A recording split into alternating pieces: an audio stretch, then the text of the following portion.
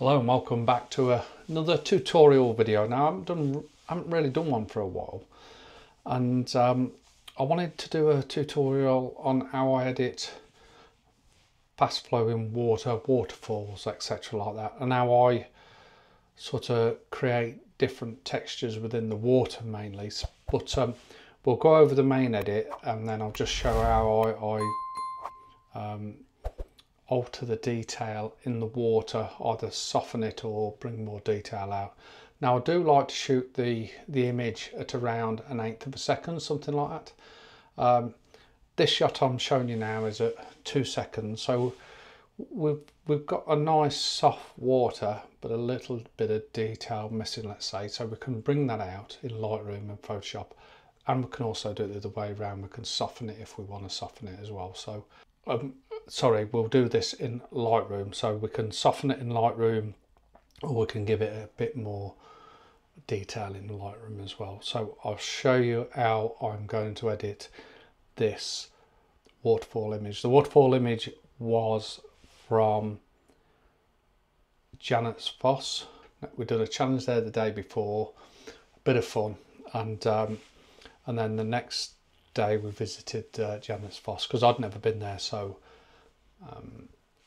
a couple of the guys took me there, and I got a couple of shots. Didn't video it, but I thought I'd show you the edit that I did on one or two of these images, and they're very, very similar. So this is one of the shots. It's a side shot. Now, two compositional things that I was concerned about when I was taking this image. One of them is just a simple crop. The other one, I can't do so much about it, so I'm going to deal with it in part of the edit. But it's these two highlighted areas. One is the waterfalls coming over, then this one on the right hand side. Well, the right hand side, I'm just going to crop it out. I'm literally just going to crop it out, so we'll get rid of that. That's that done.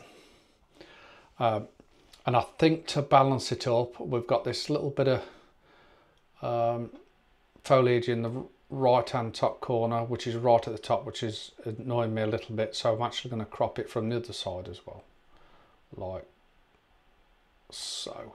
And that crop is something like a 4:3. There we go. It's very, very close to a 4:3, so we'll have it as 4:3, and we'll just drop it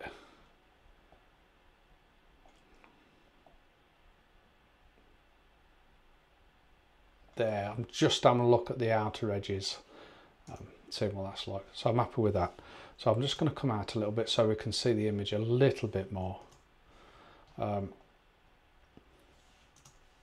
So I'm going to do some general adjustments first, which we always do, and then we'll get into the nitty-gritty. So the first thing I'm going to do is, before I do anything else, is just click the remove chromatic aberration, and I've enabled lens correction as well.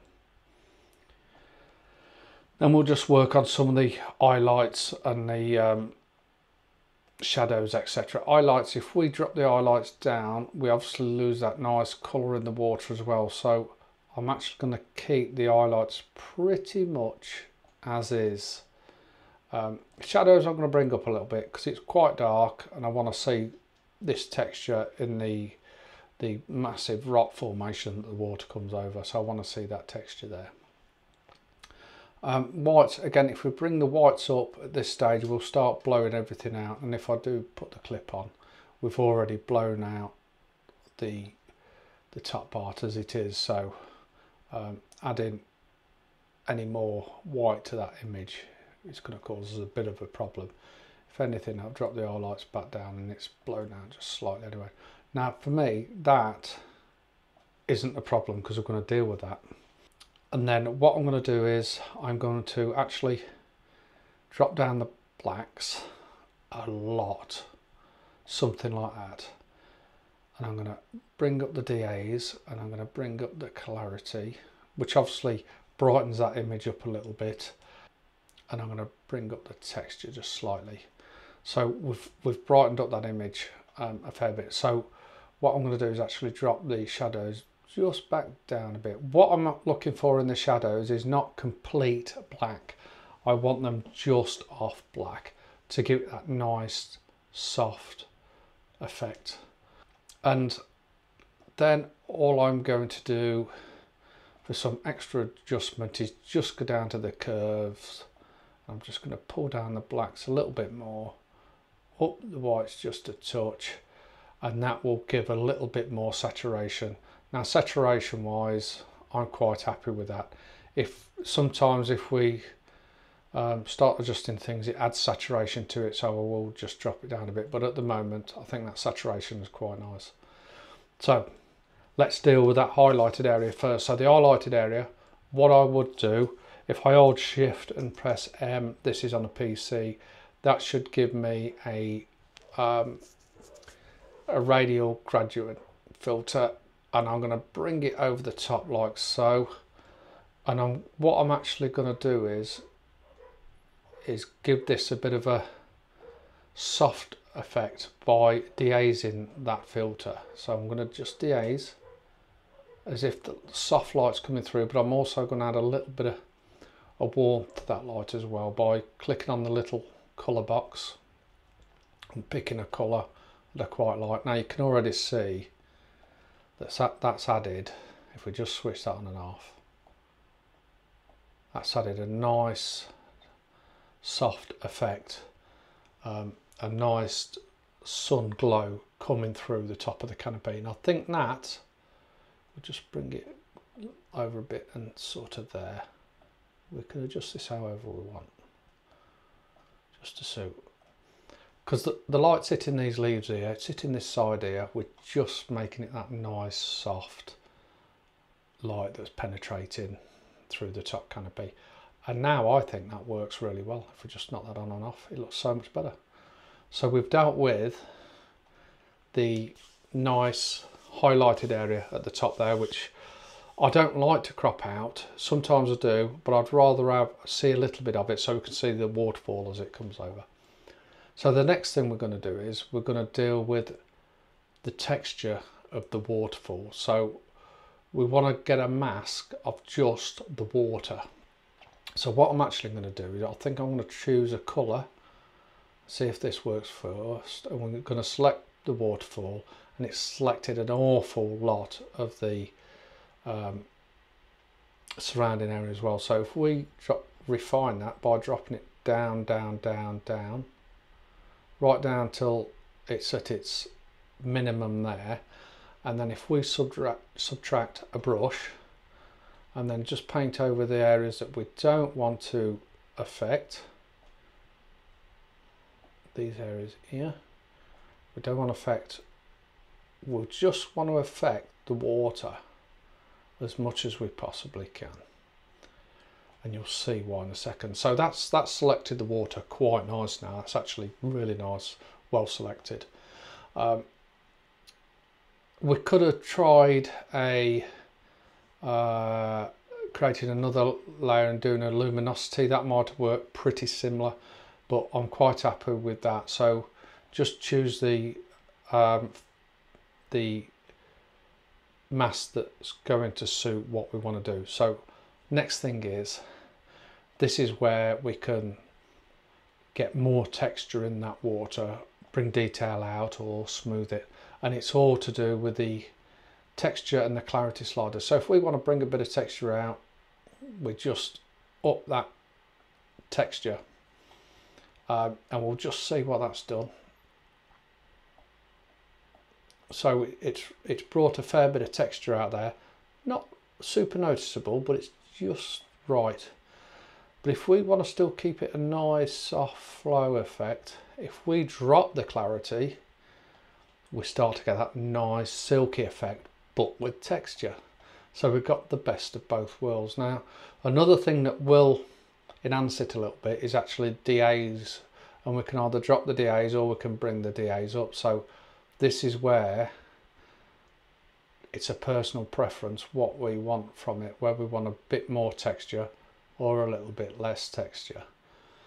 But let's just up the dehaze for, let's say, for now, and then the only other thing I want to do is, because I want that white water to be nice and white, so I'm just going to up the whites, but without blowing it out. And what I'm actually trying to do is making that waterfall stand out a little bit. So that little bit of masking is transformed this image, I believe. So that's pretty much the water done. It's so easy. But what I suggest is you play around and get it to how you want it. The important thing is getting that mask where you want it to affect, and then play around with them 3 sliders. That's the texture, the clarity, and the DAs, and you can go up and down depending on your shutter speed as well. You might think, oh, I wish I had it a little bit smoother, so drop the clarity down. It's fantastic. It's almost having that bit of adjustment within that flow of water, and it really works well. So I want to bring my eye to the waterfall a little bit more.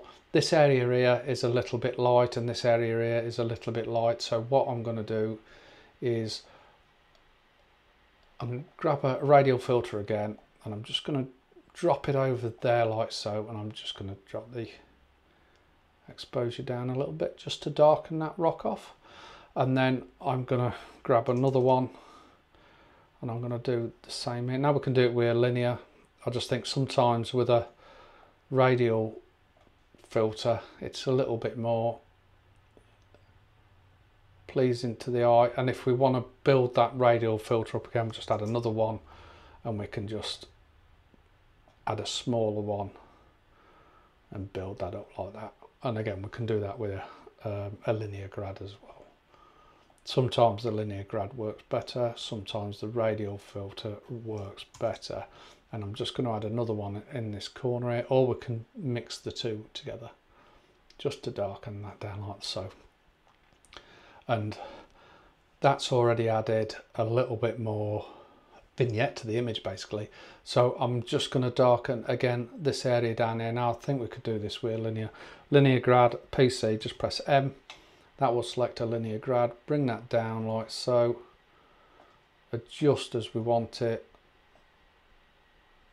just to darken that down, and I'm going to create another one just on top of that.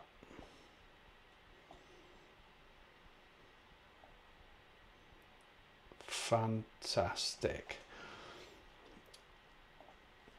So the only other thing I want to do now is, if we just zoom back out, is I want to bring a bit of detail in this, certainly in the rocked area where this moss is here and things like that, and I want to do it locally. So I'm just going to grab a brush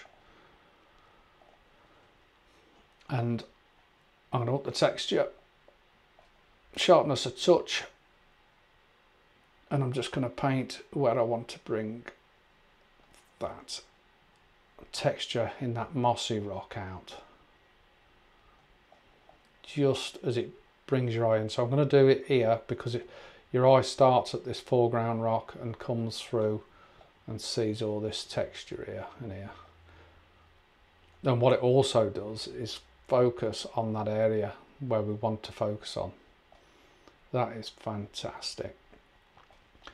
The only other thing I want to do now is create, if we go out a little bit, I want to create just a little bit more depth to the image.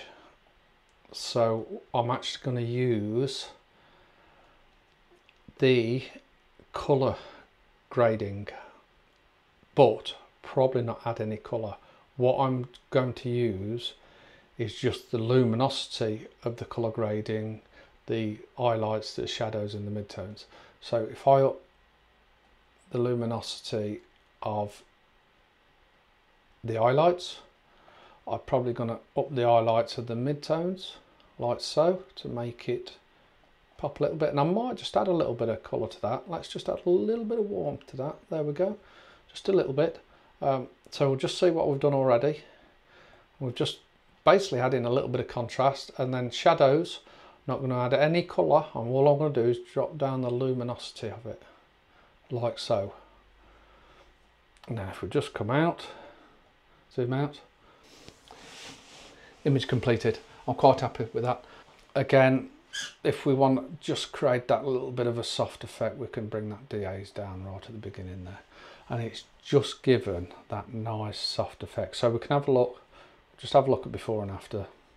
So there we started before, where it's quite flat, there's no texture, there was not a lot of texture to the water, it's a strange colour, etc. We've got them highlights in the top there that we've dealt with, so we've created that soft radial filter effect, so that soft light coming through the top, which is a lot nicer to the eye. And then we've got our silky effect, or our effect we wanted with water, and then right at the end there we've just given it a bit of contrast using the colour gradient. Okay, hope you enjoyed that. Thanks for watching. See you soon.